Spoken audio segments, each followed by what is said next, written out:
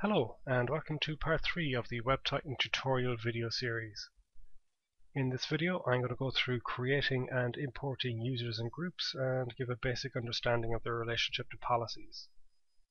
Most of you will be importing your users and groups from an Active Directory or LDAP server, so we'll start with that. Click on the Users and Groups tab. Under LDAP servers for users and group import, click Add. Enter the IP address of your server. The base entry tab will be auto-populated. Start by typing DC and you'll get a drop-down list from which you can select your appropriate base entry. The server login user can be a user principal name or a LDAP format. I'm going to use a user principal name.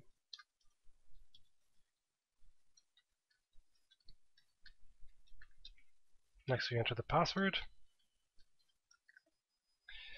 If your server has multiple domains, you can specify here which one you wish to import, and you can select the type of server you're connecting to.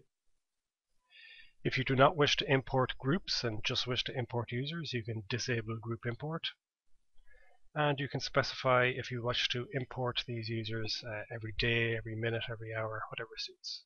I'll select every 24 hours and click Save.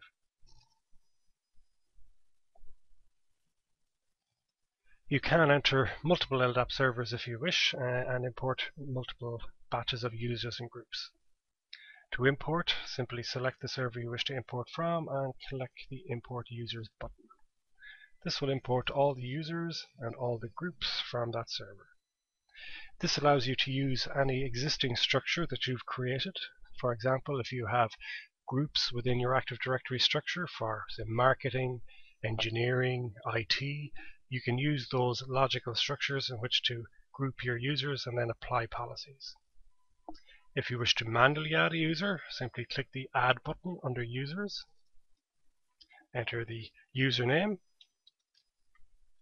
a full name and description if you wish. If you're using any of the IP-based authentication types, so that'd be simple IP-based authentication, IP and LDAP, or IP and NTLM, you can add an IP address or an IP range to the user here. You can also select which group or groups that you wish the user to be part of.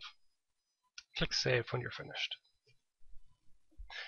To manually add a group, simply click on the Groups tab, click Add, give your group a name,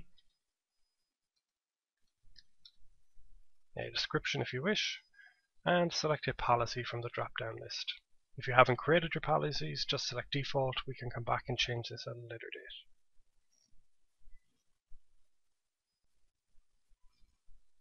Your users can be members of multiple groups.